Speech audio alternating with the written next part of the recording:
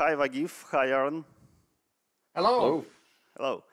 So, Aaron, can you talk to us about maybe a few words about your first steps in actor model and this all distribution actor model world? So, how you get it? Sure.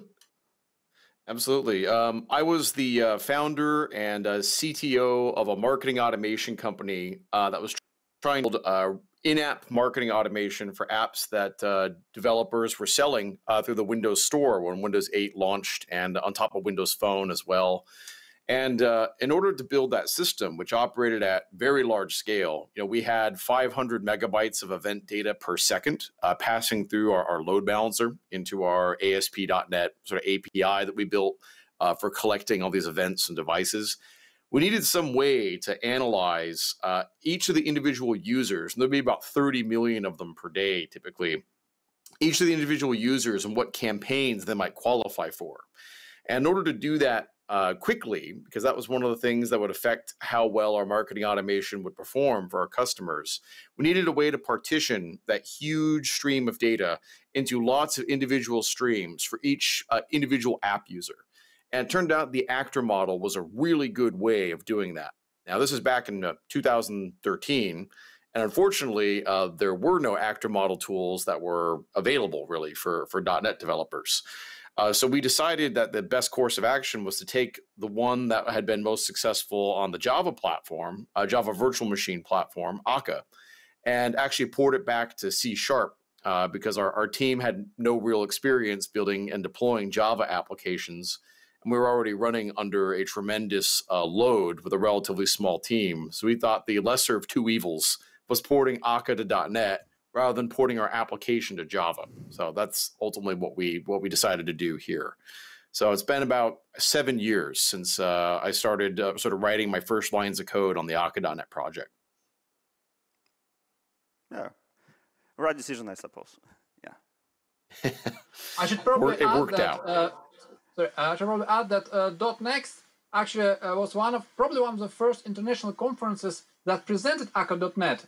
Already in 2015, there was .next conference in St. Petersburg where Russian developer Nikita Tsukhanov had a talk about how to build highly scalable applications using Akka.NET. It was 5 years ago. Yeah, you're right. Wow. Yeah. Well, .next is pretty cutting edge in terms of the types of technical topics it gets into, and it's always had a good reputation for being very technically focused. Thank you. Yeah, exactly. Yeah. So, can we start? All right. Well, yeah, absolutely.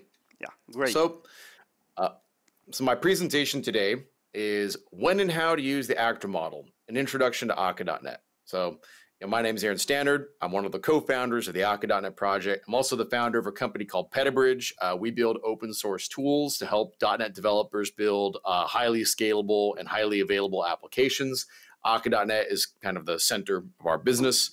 And I wanted to go ahead and start with a bit of an explanation on the origins of the actor model, where it originally came from.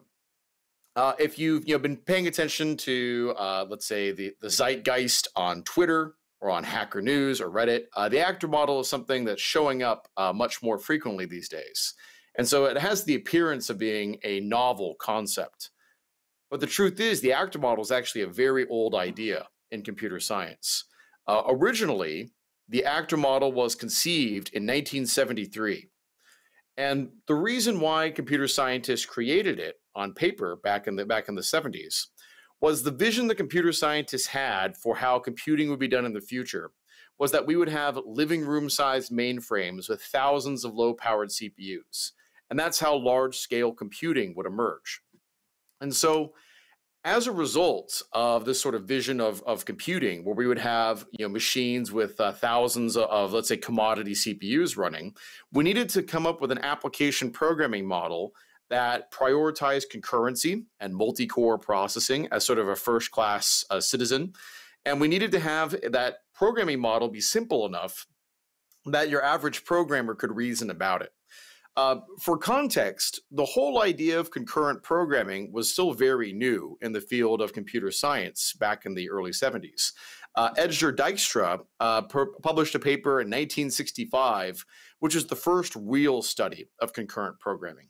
And that's where a lot of synchronization primitives that we use today, like semaphores and mutual exclusion locks and all that stuff, came from. And those techniques, which used a shared memory sort of concurrent programming model, were extremely brittle and are still extremely brittle to this day. It's very easy to make mistakes and write code that is fundamentally not thread safe, even if you're very careful and you're very experienced. So the concept that these computer scientists developed in the 1970s was that each actor would be its own microprocess. So you can kind of think of that sort of model we have of you have a parent process that spawns child processes, which is common in modern operating systems today. The actor model was kind of that on steroids, where processes would be smaller and each one would essentially own its own core.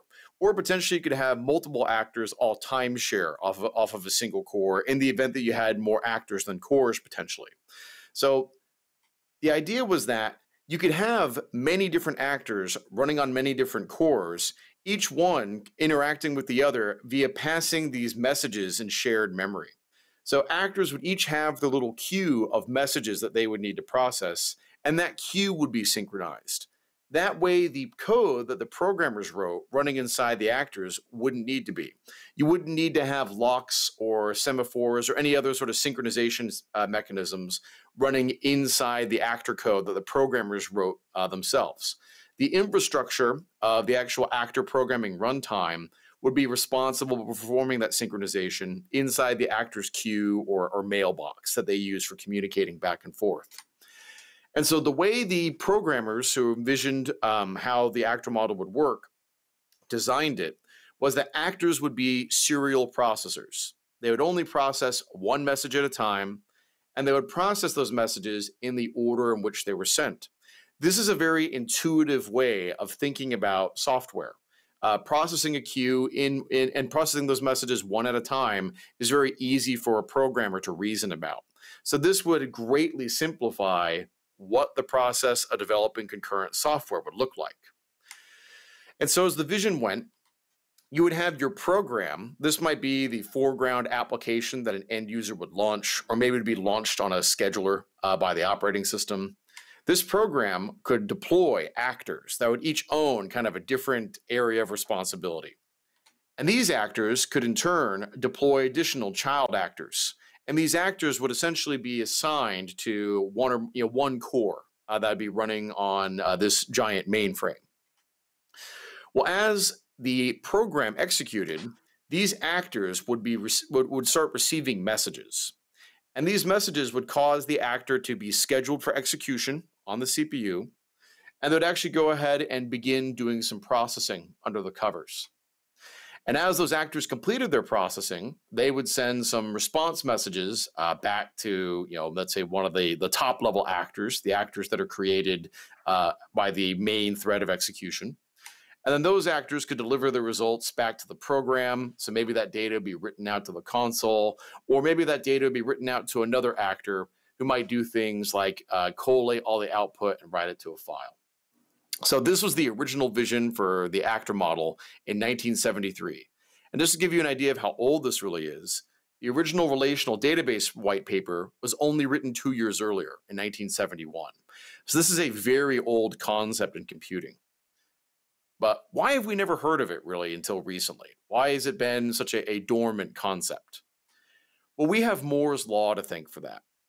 The way computing systems evolved in the 1970s and 80s wasn't these giant living room sized computers with thousands of cheap CPUs. What we ended up with are very compact computers that were in desktop towers originally, then eventually laptops and mobile phones, where we had a very small number of cores with a very large number of transistors. So Moore's law eliminated the need for us to have to go back and build these sophisticated multi-core programming architectures for a long time. That began to change in the 1980s, though. With the introduction of network computing, which really kind of emerged in the early 1980s and then started getting popularized by the mid and late 1980s, this created a new need that the actor model could uniquely address. The first real commercial implementation of actors came as a result of some of the work that Ericsson was doing in the 1980s. Ericsson was tasked with building some of the first digital telephony networks for handling cellular communication and that type of thing. And they needed a system that could scale as the network grew over a long period of time. So for instance, if we had a very small set of cellular subscribers in a big city like Moscow in 1986, you could go ahead and imagine that by 10 years later, you would have many orders of magnitude more people using that network, and they'd be using it more heavily. So the original developers at Ericsson wanted to have a system that could scale horizontally over time, where they could go ahead and grow the amount of hardware that's using to serve the network without having to have their software engineers constantly re-architecting it all the time. Turns out that the actor model was a very robust solution for that. In addition to being able to provide hardware scalability, the actor model did two other important things for Ericsson.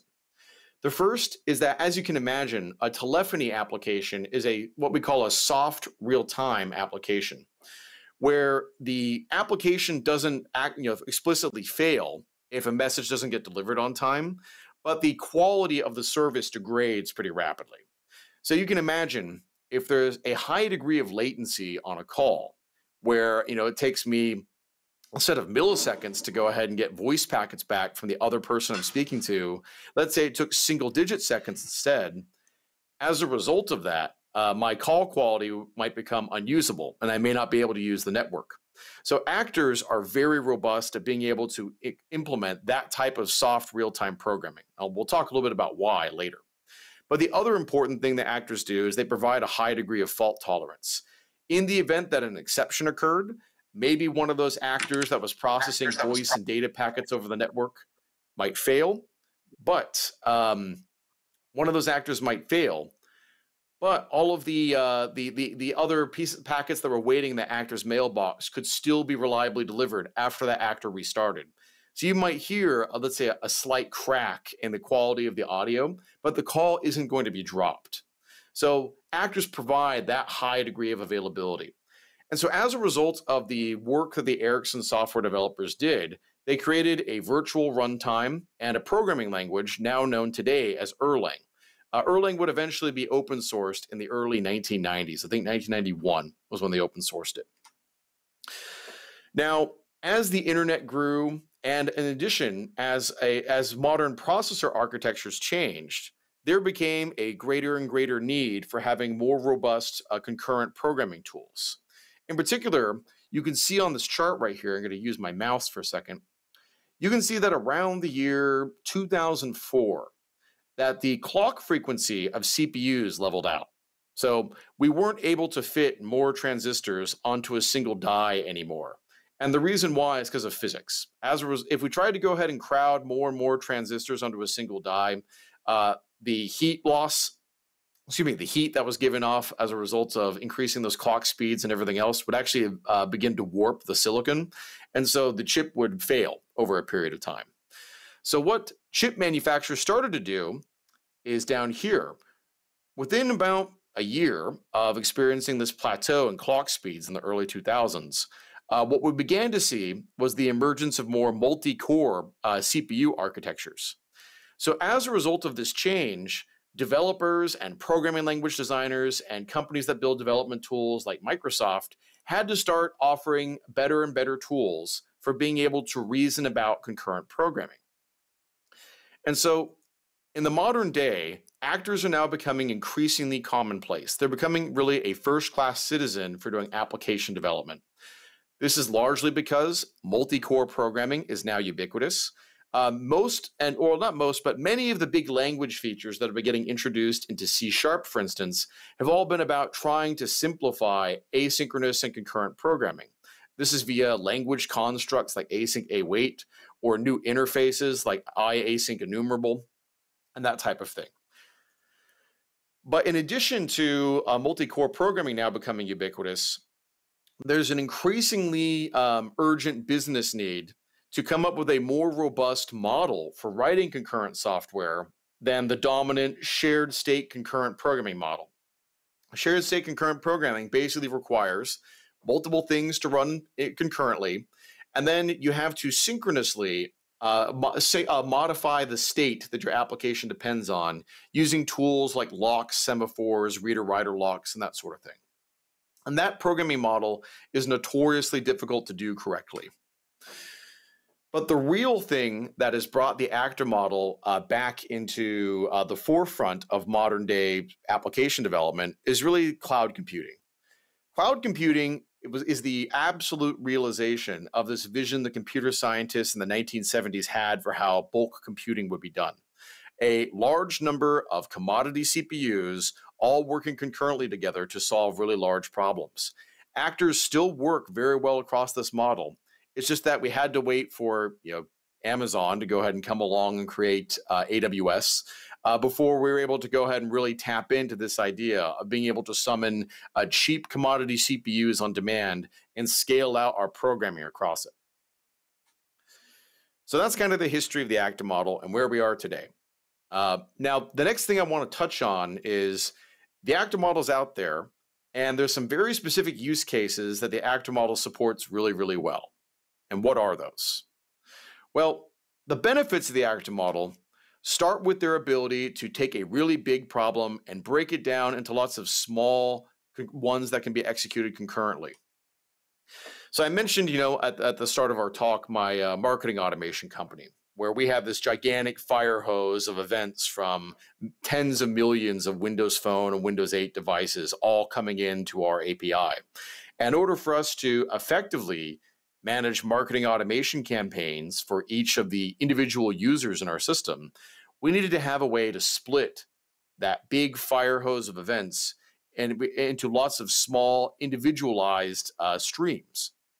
And so what the actor model can do really well is it's really good at partitioning data. So imagine if we have like an IoT scenario where we've got a lot of customers that use Akka.net for things like gathering data from power meters that are connected to tens of millions of homes in Europe, in the United States, and in Asia. And in that case, you might have, let's say, one type of actor that is the aggregate root of all power meters of this particular type, where they behave a little differently than power meters of type B. And then underneath this actor, this device type A actor, I might have some children that represent each of the individual instances of that device type. And so as this big fire hose of events arrives inside my actor system, I can go ahead and separate out all the events that have, let's say, a property that indicates that this was produced by a device of type A. I can route all those messages to this type A actor on the left. And then when this type A actor receives those events, it can inspect the ID of the individual device that produced this message, and it can go ahead and route that message to the actor that owns that specific device on the network. And if we're doing something like smart power meter stuff, we might go ahead and use those events to do things like compute the invoices based on the amount of electricity that particular power meter used, how much it consumed. Well, if I have a second type of device in my network, type B, I can go ahead and split those messages off to this actor. And then for each individual device of that type, I can go ahead and create an individual device B with an ID of 3 or an ID of 4. Those actors can go ahead and process the messages that were generated by those specific devices. And all of these actors on the screen, they can all run concurrently. Akka.net, or really any actor model implementation, will allow us to go ahead and run all of the units of work that belong to each of these actors concurrently. So this gives us a model where a programmer can go ahead and write an actor that's specific for managing a single instance of a specific device type, and then we can just run tens of thousands or even millions of them in parallel. And this allows us to take a really big problem and break it down to lots of small ones that are easy to reason about. So that's kind of the first big benefit of the actor model. The second big benefit of the actor model is that actors are reactive. Actors are capable of building stateful applications where all of the data you need to do work is adjacent in memory to the code that does the work.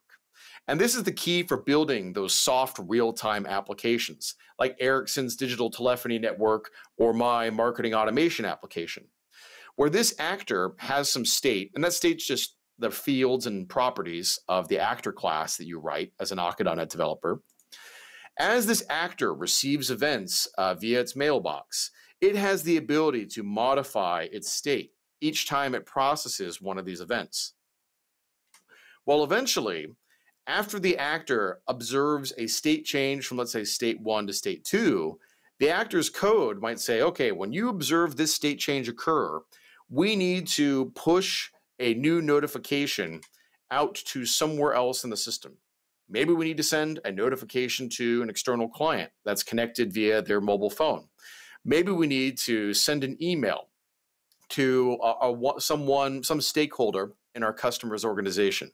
Or maybe we need to fire a notification to another service somewhere and get it to perform some additional work for us behind the scenes. The ability to do this is extremely powerful. It means that we can avoid having to pull data out of a database or having to scan for events inside a log somewhere. What we can do is we can just accumulate state in memory in real time. So all of this activity can happen on the order of microseconds inside our application.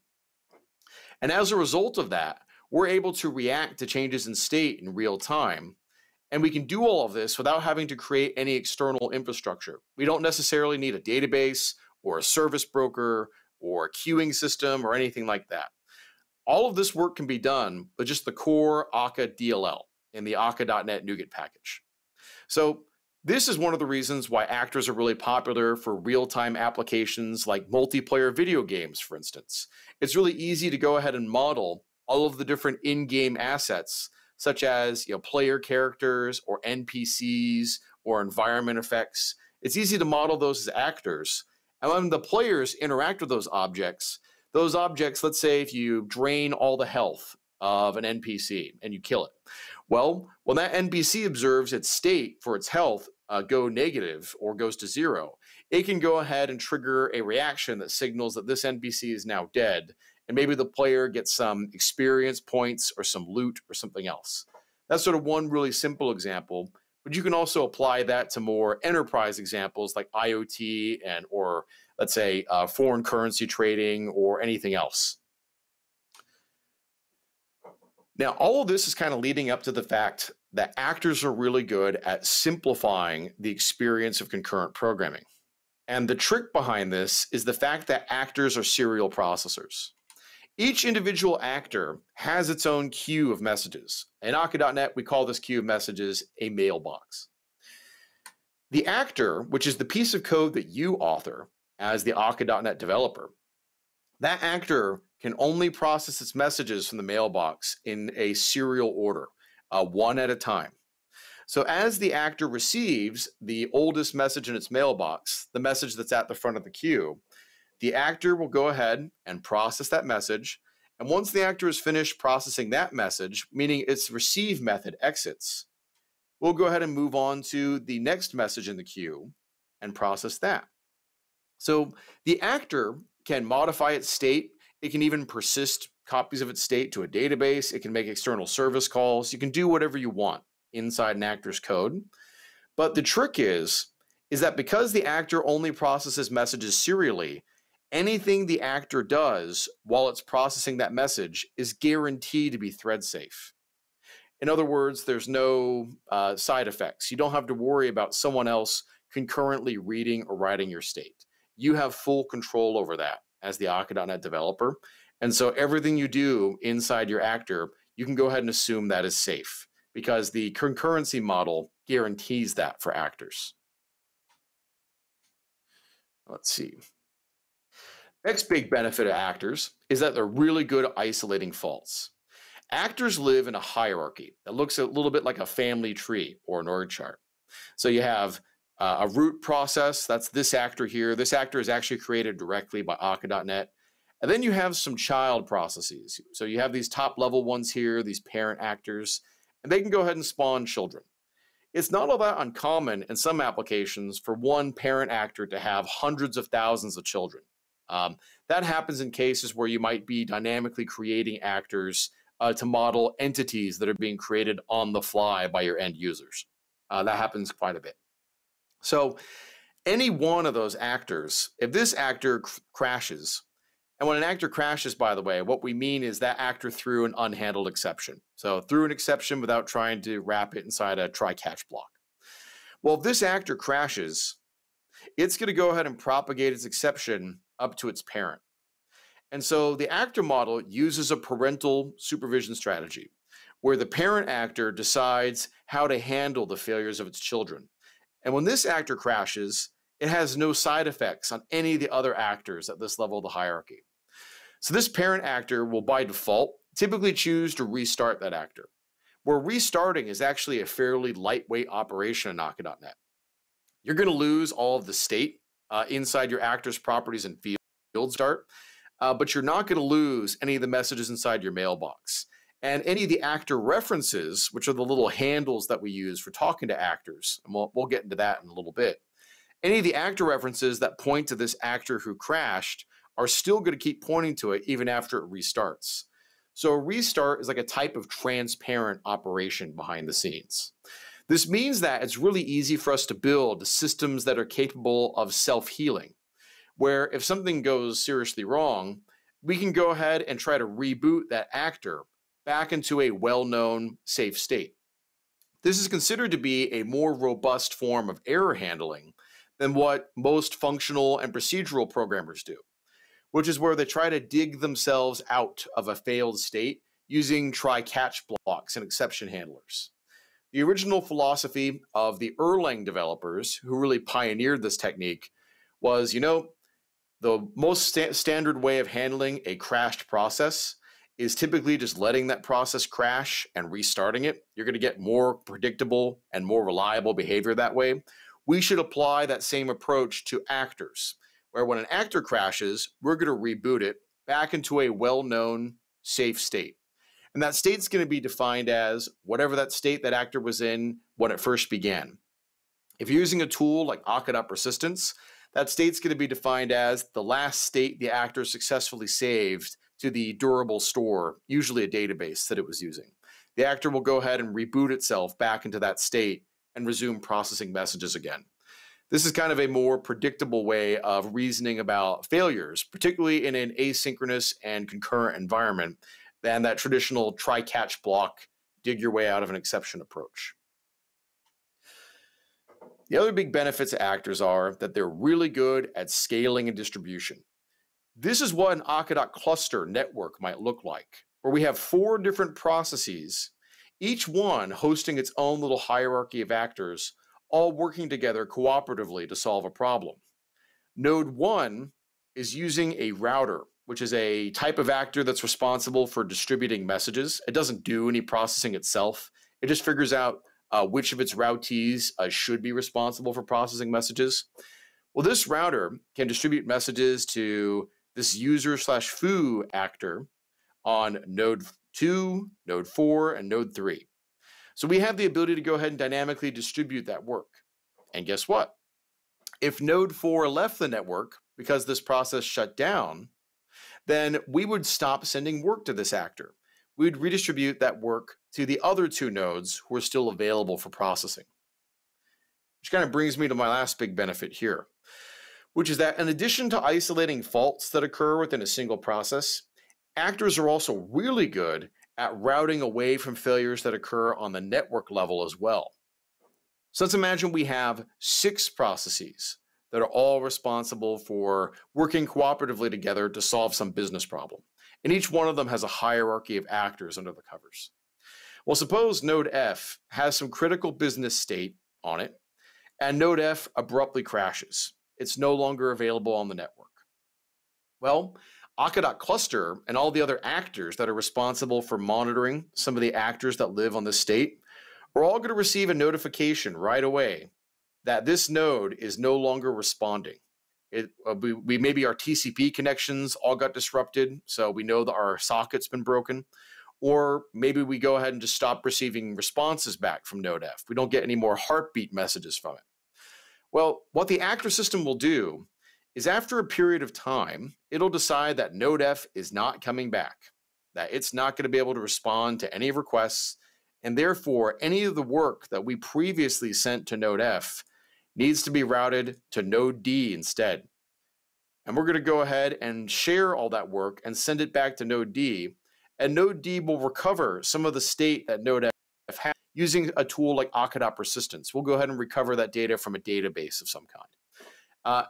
Now, in the real world, if NodeF failed, would probably, and let's assume all these nodes implemented the same code, would probably redistribute its responsibilities evenly across all 5 of these nodes.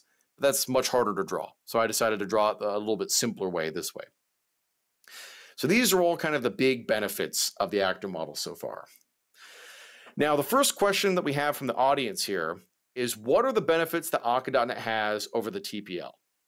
Well, the TPL, Task and Parallelism Library, the TPL has, let's say, the closest thing that the TPL has to actors is probably the TPL data flow, where you have the ability to go ahead and construct different types of blocks together that all use tasks to go ahead and propagate data back and forth. One thing the TPL does not have in it is any intrinsic concept of how to manage state. The TPL is all about actually doing the work, all about concurrency. It's about waiting on one task to complete and starting another when the previous one finishes. Or it's about composing multiple tasks together. If you want to be able to specify something like, I want to make a web service call to these 2 different web services, and when both of them finishes, then I want to do this thing. The actor model gives you the ability to reason about all the same things the TPL does, but it also gives you a model for easily partitioning state and data in a way that is automatically thread safe. So that's probably the biggest benefit over it, is actors include the ability to reason about state. The other thing the actor model can do above and beyond the TPL is it has the ability to transparently do the same types of concurrent work that it can do locally in one process. Actors make it very easy to do that transparently over the network as well. So the actor model is kind of a step up from the TPL in terms of the amount of tools and power that it gives you and the amount of things that it can do. But you do pay for that because the actor model has more conceptual overhead to it than what the TPL does. It's fairly intuitive to go ahead and understand the idea of waiting on a task to complete before you do the next thing. Whereas sending a stream of messages to an actor and waiting to receive anywhere from 0 to n responses back, that's not quite as easy to reason about out of the gate. So there are some trade-offs between those two. But both the TPL and Akka.NET are commonly used together inside real production Akka.NET applications. Now, another group of questions that folks in the audience might have is, what are the actual business domains where actors really get used? Actors tend to get used in domains where soft real-time guarantees are common. And so the way that might be expressed is like every transaction must be completed within 100 milliseconds to be within the service level agreement we have with our users. So a good example of this, if you're building a, let's say, real-time trading platform, where you're trying to match people's orders to buy maybe a bit of cryptocurrency or maybe to buy stocks or bonds, you have to have a guarantee that every time a user submits an order, if they submit a market order, that order must be matched within, let's say, 10 milliseconds. Otherwise, things like high-frequency trading, if you want to be able to support that, or algorithmic trading aren't really capable. Other examples of soft real-time guarantees might be things like if you're building a personalization system for an e-commerce website. You need to be able to guarantee that within, let's say, a couple of seconds of a user clicking on different items on your e-commerce website, you need to be able to start making personalized recommendations for what sort of products you want to show that user. That way you can try to improve your conversion rate and sell more product through your site.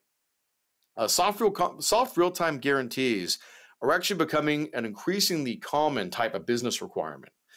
In particular, Things like the real-time web, where SignalR and other push mediums are becoming more and more common, kind of make it so users are starting to expect more real-time behavior. They want to receive notifications back in real time when someone, interacts with their post on a social media account, or they want to receive a real-time notification when someone tries to message them in a messaging application, and that type of thing. Those types of domains complement actors really, really well. This is why services like WhatsApp, for instance, are actually written on top of Erlang in a lot of cases. Other domains where actors are frequently used are ones where the work is best modeled as streams. So streaming workflows don't necessarily just mean, let's say, intermittent sort of continuous flows.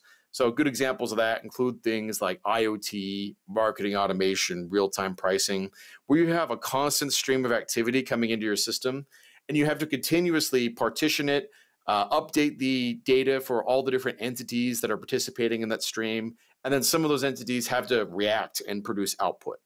That's sort of what most people think of as streaming workflows, but it's also possible to take work that was traditionally modeled as batch processes, such as asset line management, simulations, ETL, big data migrations. You can actually make systems much more efficient at carrying out those big batch jobs by breaking up your batch into a long-running stream. So to give you a couple of examples from our customers, we have a number of customers in the field of asset line management. This is a thing that banks do, where banks have a portfolio of mortgages, or maybe it might be an insurance company that has a portfolio of different insurance premiums they collect, and they're going to have to analyze how much more valuable is this group of mortgages than this one, based on things like the types of assets that are being mortgaged, the credit worthiness of the lenders, and they need to go ahead and run these reports, let's say once a month, to go ahead and produce financial statements for the bank. This is like something that the bank's chief financial officer would use. In other cases, we have a lot of customers that work in industries like insurance, where they'll go ahead and use Akka.NET to run simulations to predict things like the patterns of hurricanes. And here, I live in Texas, where we have a lot of hurricanes every year. You might go ahead and use that to predict flood damage. Or we have a lot of customers in sports betting. They use simulations to go ahead and try to predict the most likely spread on, let's say, a football match. That way they can set the initial price when they first start taking bets from users. So these are examples of different types of streaming models where actors tend to be very effective at helping developers build these applications correctly. Finally, the other area where actors get used pretty commonly is in business areas where high availability is key to business success.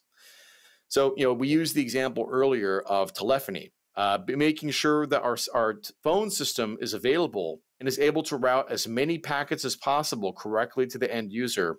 That is, being able to route most of them is more important than being able to route all of them, because we need to keep the latency of the network relatively low. Other business domains, such as foreign currency trading, which a lot of European banks have to do continuously, or let's say IoT or monitoring. These are all things that people use Akka.NET for. Availability is the key to all those different business domains, and actors are really good at being able to ensure that. So this is kind of where actors get used. And I'm going to look at a real-world use case a little bit later in this presentation. But next, let's go ahead and actually talk about Akka.NET and how it relates to the actor model and how we can actually use it. So Akka.NET is, of course, a framework, which means it consists of multiple different NuGet packages, each of which introduces some new behaviors you can add to your application. The core Akka NuGet package is what we use to define all of the actor base types. So if you want to go ahead and, let's say create an actor, you're going to need to install the Akka NuGet package, and that'll go ahead and give you the base classes you can inherit from to define actors. It's also where all the configuration types are defined, all the serialization system, that's all defined inside the core Akka package. Next, we have Akka.remote. This is what allows actors in one process to communicate with other actors in a second process somewhere else over the network. So this allows actors to communicate transparently via their actor references over a TCP connection, typically. Next, we have Akka.persistence. This allows actors to make their state durable. So if an actor it crashes, or if an actor gets moved from one node to another, that actor can recover its state and re-enter the previous state that it was in. So Akka.persistence is kind of our framework for trying to help simplify that state persistence and recovery function. Then we have Akka.cluster. Most of the talks I give about Akka.net are typically about building applications on top of Akka.cluster. If you want to build a highly available application, Akka.cluster is going to be the tool that you use.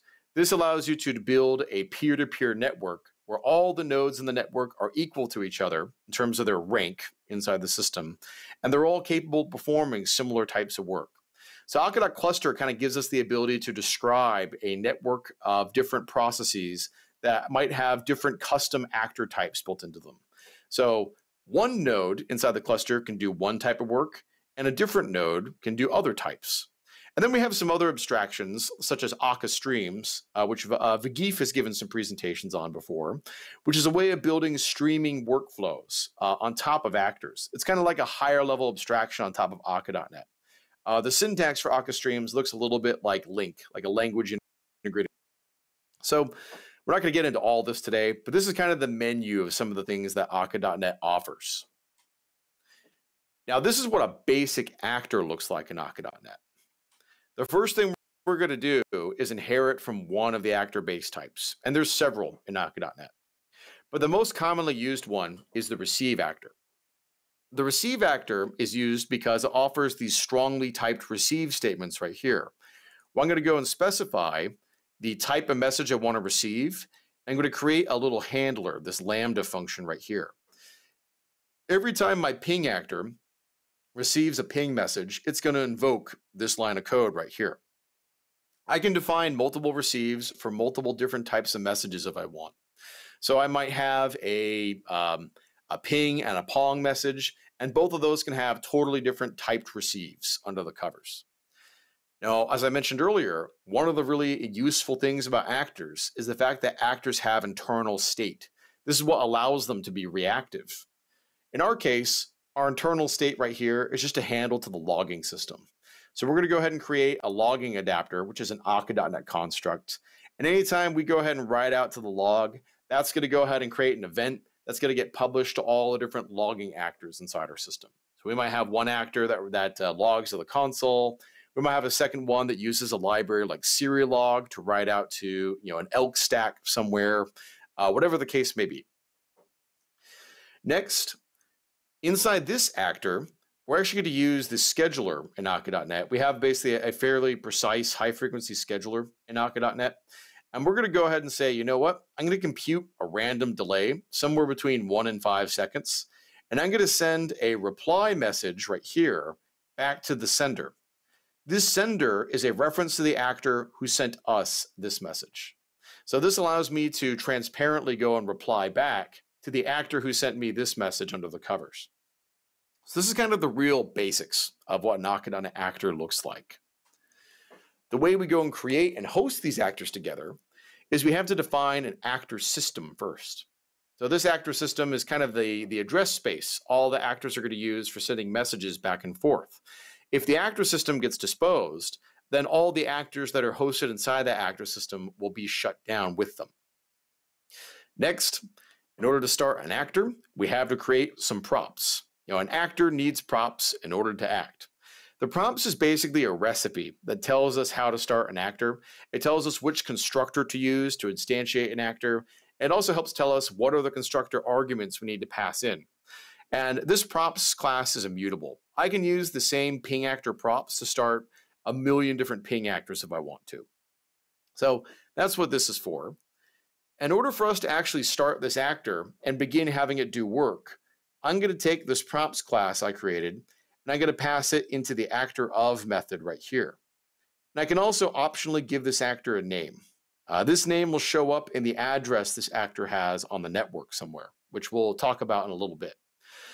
And then finally, if I want to go ahead and cause this actor to do some work, I'm going to go ahead and send a ping message to the ping actor here. This is actually an asynchronous invocation under the covers here. I'm going to tell this ping actor this message, and this tell method is void. It doesn't return anything. But that actor will not process that message until a future point in time. So all the tell method is really doing is queuing that message into the actor's mailbox, and there's no guarantee that the actor is going to process that message immediately. The actor might take, let's say, a microsecond or maybe a handful of nanoseconds to get scheduled before it can actually go and process that message. So message processing is always asynchronous by default on Akka.net. And this is the sort of way you actually go ahead and start that process. Is you go ahead and tell the ping actor this message. That message will be queued into the back of the actor's mailbox, and the actor will be scheduled for execution at a future point in time. And the actor will typically process a burst of up to 30 messages, depending on how many are in its mailbox.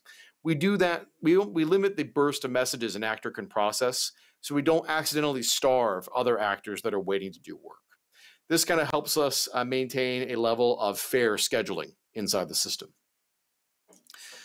So when this actor processes this ping message after it gets scheduled for execution, that ping code you saw us have earlier will get run. Now, a couple of key actor terms. The actor class that we defined, our ping actor in this case, that class is basically just a message processor. It includes the instructions for the different messages it can process and talks about how it's going to process them. And that actor can also contain some state that it might modify in the course of processing some of those messages. An actor reference is our handle to an actor. Actor references are what allow us to communicate with an actor. It allows us to communicate with this actor without needing to know its implementation type or its location on the network. So I can have an iActorRef for an actor that is local or an actor that's remote, and the way I'm going to communicate with that actor reference is the same, regardless of whether the actor is local or remote. If the actor is remote, Akka.net will serialize that message, send it over a TCP connection to the process that actor is hosted inside of, and then deserialize that message and then route the message to the actor we're addressing. So actor references are our interface for being able to talk to individual actors. All those actors are each hosted inside an actor system. Typically, you have one actor system per process, although it's totally allowed for multiple actor systems to run simultaneously inside a single process if you want. We do that inside some of our examples in the Akka.net project. But in a production situation, one actor system usually means one process. So in the case of the example I'm going to show a little bit later, we have one actor system running inside each of the Kubernetes pods that we're hosting our application inside of. And then finally, we have the concept of a cluster. A cluster is a group of actor systems that are all networked together via TCP connections to each other. And so this is how we form a highly available network using Akka.cluster. So a cluster is a network of actor systems that all have the ability to freely communicate with each other's actors. That's what that is. Now, a couple of things worth mentioning about how actors behave. Actors always run asynchronously. When this actor receives a message, it's going to get scheduled for execution on the .NET thread pool by default. That actor will process a burst of messages, and in the course of processing those messages, the actor might do things like send another message to a different actor, and that actor might subsequently get scheduled for execution as well. So when actors don't have any messages to process, they don't use any CPU at all. They'll use memory. They'll go ahead and sit around available in memory for a period of time, but they're not going to use any CPU resources at all. So that's why a lot of users will have a large number of actors running inside their application at any given time. Even though you might have, let's say, 500,000 actors per process, only a few thousand of them might be doing work at any given time. And actors are very fast in Akka.net, by the way. On a D2v2 VM on Windows Azure, which is a pretty old piece of hardware at this point, it's probably 5 or 6 years old, Akka.net actors can do about 4.5 million messages per second per core. So you can have 2 actors on one, let's say physical CPU, both processing 4.5 million messages a second there. On my computer, which is a nice AMD Ryzen machine, I can process about 5.6 million messages per second. So actors are very fast. Message processing does not have a huge amount of overhead in Akka.NET. Now, the next point is that the way we share state, since we don't have access to actors' private fields, actor references kind of prevent us from being able to directly invoke methods on an actor. State is always shared through messages inside the actor system. So if actor B wants a copy of actor A's state, what's going to happen is actor A is going to make a copy of its state. It's going to make an immutable copy that it's going to go ahead and place inside a message and route back to actor B. You don't want to share a mutable object between actor A and actor B because we're right back to having shared state concurrency again, where we need to worry about side effects and synchronization mechanisms. So what typically programmers will do with Akka.NET is they'll design their actor state such that you can easily make a deep copy of it on the fly, or you might use an immutable data structure in the first place. So that immutable data structure might be, for instance, a class with a bunch of read-only fields and a bunch of read-only collections on it. And the only way to go ahead and modify it is by essentially by being able to go ahead and, the only way to go ahead and modify it is essentially creating a new one and passing those new values into the constructor. So if a new state change arrives, actor A might update its state, but actor B is still going to receive the copy of the state actor A sent at the time it was available.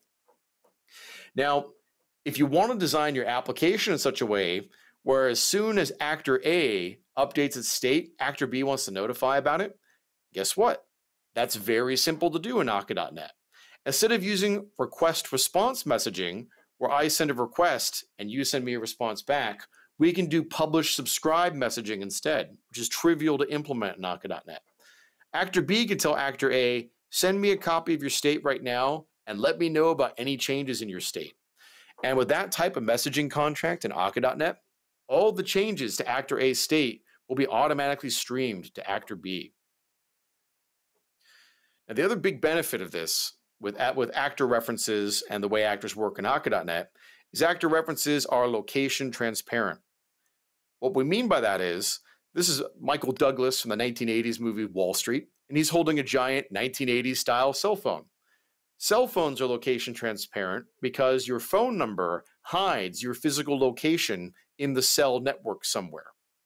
Actor references work the same way. I have a reference to an actor, but I don't necessarily need to know where that actor is in the network at all. That actor reference can point to a local actor that's inside the same actor system as myself, or can point to a remote actor running in another remote process. As a developer, I don't need to explicitly know or care which is which, and you're going to notice in any actor code you review that none of the developers are explicitly including, let's say, addressing information about those actors. We're not basically trying to manually construct addresses the same way we would if we were working with an HTTP or a gRPC client, systems that are not location transparent under the covers. But even though actor references are location transparent, the actual actors themselves that the actors point to actually do have real network addresses, where that actor is going to have a protocol which indicates what transport we can use to communicate with it. So Akka.NET by default uses a TCP transport, but it's also possible you might want to use, let's say, a custom transport that uses gRPC or maybe 0MQ or maybe UDP sockets. Then we have, let's say, the name of the actor system. Then we have the inbound IP address and port, or the host name and port that this actor system is accepting incoming connections on. And then finally, we have all the different little parts that make up the actor's path here, where we have the top level actor, the user actor, and then we might have, if there's a grandchild down here, it'd be /user/actor name1/ whatever the grandchild's name is. So all actors are guaranteed to have at least one globally unique address inside Akka.NET cluster. And that's kind of a function of the addressing system that Akka.NET has. So in terms of the way Akka.NET works, we typically don't need to know, or nor do we want to know, what an actor's address is. But if we need to look up an actor by its address, because maybe we don't have a reference to it yet, there's still a method for doing that. And that's typically what's called an actor selection, is the tool that we can use for querying an actor based on its URL. Now, most Akka.NET processes contain many actors.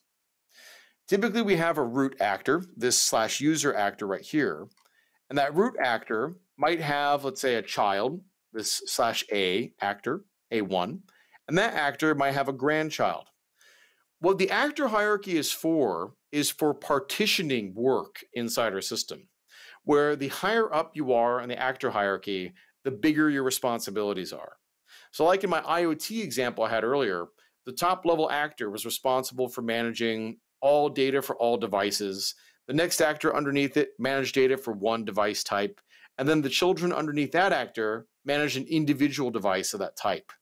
The actor hierarchy allows us to break down a big problem into lots of smaller, more manageable ones, where the amount of code you have to write gets smaller and smaller the further you go down the actor hierarchy. So rather than needing to have a big, complicated piece of code to manage all the work that's going on, you end up with a very simple piece of code that helps you split the work up into smaller units that can run concurrently. And you go ahead and you create a child actor to own the lowest unit of work. And those actors can go ahead and do their processing and then shut themselves down when they're finished, or shut themselves down when they haven't received a message in a while. That's pretty common too. It's not uncommon for Akka.NET applications to have millions of actors running inside of them. Because like I mentioned earlier, the way those actors get executed in practice is only a very small number of them tend to be executing at any given second. When you're taking a look at, let's say, the slice of actors that are being scheduled on the CPU, only a small number of them might be doing work. This is totally dependent on which entities are receiving messages and which ones aren't. So this is kind of the Akka.NET and the actor model in theory so far. Now we have a few minutes left, and I want to talk a little bit about a real-world example of using Akka.NET actors in practice that our company is doing. So we recently launched a new service called SDK Bin. It's basically the App Store meets NuGet. We're going to eventually support other types of packages like NPM and other things like that. But we actually need to use Akka.NET in quite a few places in SDK Bin's construction. In particular, the business case I'm going to show you today is our fulfillment system, where fulfillment requires us to provision a NuGet feed to a customer every time they buy a product. It requires us to go ahead and process a payment via credit card typically, and then generate an invoice. We have to go ahead and send out email notifications to the customer and the publisher. We might also have to schedule a renewal, depending on whether it's a monthly or a yearly subscription. Maybe a customer bought a subscription that's for a couple years. And then we have other stuff we have to think about, such as taxes and payouts. So these are other things we need to think about too. Well, this is a great example of a problem we can model with actors. In our case, we don't really have a soft real-time processing constraint here, other than we do want to try to process someone's payment immediately if we can. That would be great. And then provision their product as soon as we get it. That is nice, but that's not really the real goal here. What we really have is a high availability problem. We have to make sure that if a customer sends us their payment information, we need to make sure we absolutely can process it. There can't be any excuses for going down in the system, even if there's, let's say, a network partition or a network error that happens in our system. We have to absolutely make sure we take the customer's money and give them their product. And so that's what we're building using Akka.NET actors in this case. So the way this works is we are building a state machine. Effectively, it's a type of saga pattern under the covers, where a customer is going to create a purchase intent when they select a product in their shopping system. Every time a customer changes the line items, which are, let's say, the different products they might want to purchase all at once, we're going to have to compute the price of what it's going to cost to complete this order, and we're going to report that back to the user. And if the user creates an order and then abandons their cart where they don't complete checkout, we're going to eventually cancel this order. Maybe we'll send the user an email, or maybe we'll go ahead and let the publisher know that someone was looking at it, whatever the case may be. If the customer actually submits a payment and that payment record gets created, we're going to go ahead and wait for our payment processor to reply back to us that the funds cleared. Once that happens, we can fulfill the user's product, deliver our notifications, and then mark the order as complete at the end. So the way this looks from a network architecture perspective is we have a couple of public services, these user services right here. This is our real sort of web front end that users actually interact with. And these user services are going to be sitting in a cluster with our fulfillment service, where these order actors are going to actually process that state machine I just showed you earlier. So when a user selects at least one product to buy on a user service, we're going to talk to our payment processor, Stripe. Although it might be possible we might have multiple payment processors in the future, Stripe's going to be the one that we are starting off with here. So user selects at least one product, and Stripe returns what's called an intent ID, which represents an order that is in an open state, but we don't yet have any payment information for it. So that intent ID is going to be the canonical identity of this order we're going to try to process. And we're going to create an order actor on the fulfillment service here, one order actor per order. Now, the next thing we're going to do is based on the items in the user's cart, which we're going to receive here, we're going to return a computed price. The price might be different on a per customer basis because the publisher who's selling through SDK bin might have, let's say, given them a discount or maybe created a letter of credit or something like that. Or maybe there's a special offer where you can bundle multiple products together. The business rules can vary. Either way, this actor has to run those business rules and compute the price we need to show to the user. That price might also include things like sales tax. Now, if the user submits payment, which they'll do via a credit card, that'll go ahead and create a new payment ID. And that payment ID will get mapped to the intent ID. Now, the time between submitting the payment and the payment getting cleared is very fast. We're talking milliseconds usually, but it's possible depending on the payment methods we support. For instance, we support wire transfers. Those payment methods take days to complete rather than milliseconds like how you would with a credit card. So we need to send back a payment ID back to our fulfillment service here. And now that we know this user has tried to pay for this order, we need to save all this actor's state. And we're going to do that by persisting that state to Azure Table Storage here. So for the next phase, we're going to go ahead and wait for send us a webhook that lets us know when payment clears. So that webhook will get our user service here. That user service will go ahead and route that message back to the fulfillment service here, indicating that the payment has cleared for intent ID, which means that we know how much money is going to be moved into our bank account for our service. Well, when that occurs, I can go ahead and say, all right, now it is time to give the user their product. We're going to go ahead and provision the user's product now. And we're also going to go ahead and push an invited event to Azure Event Hub. When that happens, this actor has now done its work. The user has successfully received their product, and the user has also received their invoice, and that actor can go ahead and shut itself down, and we're never going to need to create it again. Because if that same customer wants to order something else, it's going to be a new order with a new intent ID. So that entity has completed its work at this point. The notification service will come along and basically read this new event from Azure Event Hub, and it'll go and format that invoice that we produced into some emails that are going to be sent to all the appropriate people in our customer's organization and all the appropriate people in the publisher's organization. The publishers are the ones who are selling the product. So we're going to go ahead and use actors to model this whole state machine because there's lots of things that can go wrong inside this saga. My call to provision this product can fail. This webhook might take days to fire. It's also possible that payment might fail to clear the first time, but it might successfully clear the second time. We need to design our actor to be able to go ahead and handle all those possible state transitions. So what we're going to do is we're going to create an order actor. And by the way, I'm not going to show the code for the order actor because there's no way I could actually fit it on screen. But the order actor can fundamentally use Akadot persistence under the covers. And it's going to go ahead and say that its entity ID is going to be equal to the Stripe intent ID. So that way we can correlate this actor's identity to the order that is actually whose payment we're trying to clear inside our payment gateway.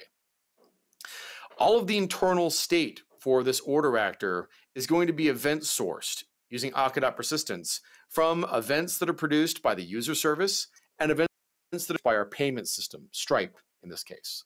So every time we receive an event, let's say at the very beginning, a user might change the items in their cart when they're trying to check out.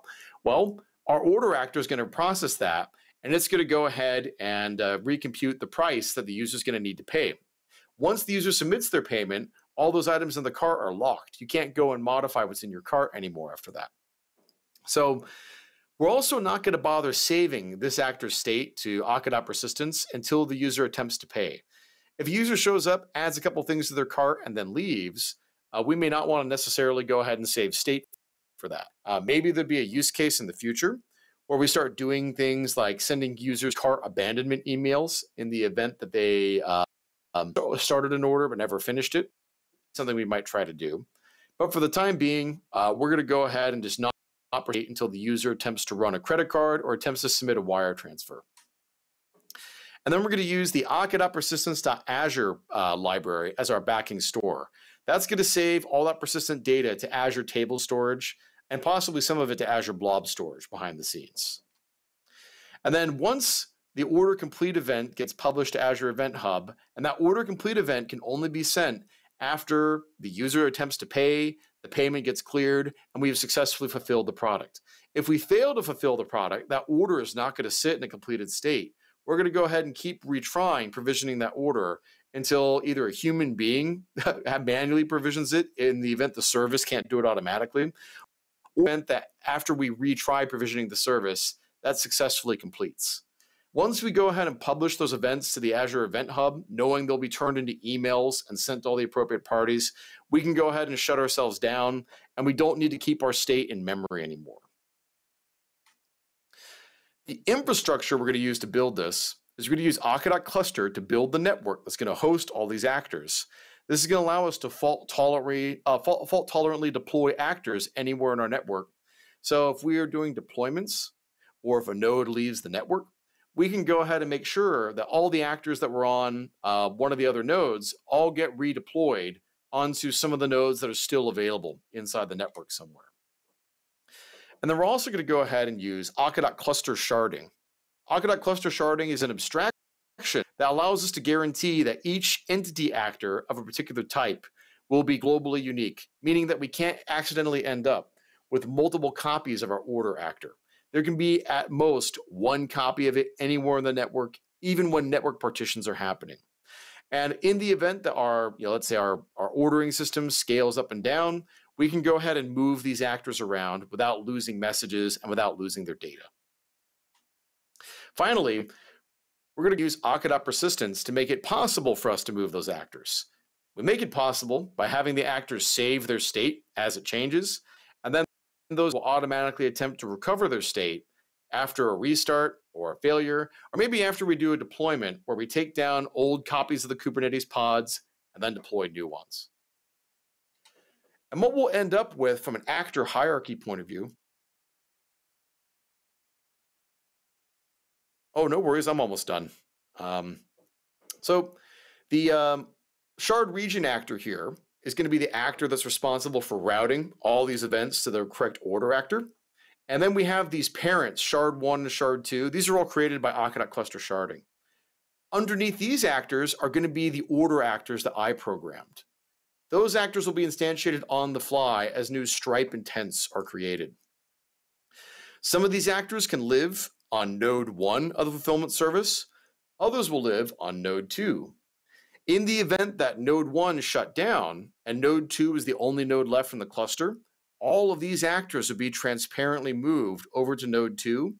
And the shard region actor, which by the way, there's one of them on each node, the shard region actor would buffer any of the messages we were trying to send to these order actors in memory until we knew that those actors have been successfully relocated to their new node. So that's how we would go ahead and use Akka.net behind the scenes for some of these services that our companies build managing e-commerce and fulfillment. So in terms of business cases for when to use Akka.net, here's not a complete list, but a pretty good one. Any type of event-driven application. That's exactly what I just showed you a minute ago. Our ordering system is very much event-driven. These are really good use cases for Akka.net. Finance is another popular case for doing things like dynamic pricing, fraud detection, algorithmic trading. Multiplayer is another really popular area for Akka.NET. Analytics and monitoring and marketing automation. These are all types of applications that require you to ingest big streams of data and react to small changes in it at any given time. Doing big systems integrations. So for instance, we have a lot of customers in healthcare. They have to go and integrate many different ancient hospital systems together for doing things like patient management, electronic patient records management, or hospital administration. And then we also have a lot of IoT users. That's probably the fastest growing group of Akka.NET developers today, are people building things like factory automation, power management, managing oil and gas pipelines, that type of thing. So in terms of what's in it for you with the actor model, actors can't be accessed directly through, you can't invoke methods or access their state directly. You can only interact with actors by passing them messages. And as a result of this, we get implementation and location transparency. This gives us a healthy separation of concerns and the ability to transparently scale and redeploy actors over a network. Actors work asynchronously by passing strongly typed messages. And as a result of this type of concurrency model, we have less code that we have to write to build a concurrent application, and all concurrent concerns are handled automatically. And finally, actors go ahead and process messages serially and first in, first out order, which gives you the ability to make sure your state is always thread safe and requires no locks. So thank you very much for your time today. I know we're just about out. I'd be happy to take any questions either here or in our breakout room that I think we're going to have. And I really appreciate you having me at the conference. And I'll be speaking again towards the end of DotNext with Sergey Baikov, the founder of the Orleans project. So thank you very much. Thank you very much, Aaron. I don't think we have questions to ask them right now because it's just a couple of minutes left. But we have some questions to you. I think it's better that we, just in a few minutes, we move to another virtual room. We both, I guess, received reference to that, links to that. So please join us in this backend room, backstage room, in a couple of minutes where we can all talk using Zoom. Yeah, right. Thank you for your talk, Aaron and Vagiv. And you can move to discussion zone. Yeah. Thank you.